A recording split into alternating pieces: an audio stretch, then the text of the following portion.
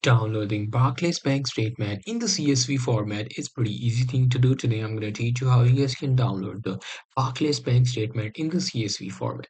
The process is pretty simple. You just have to be at the Barclays website and then log in. After logging in, you will see a page looking something like that.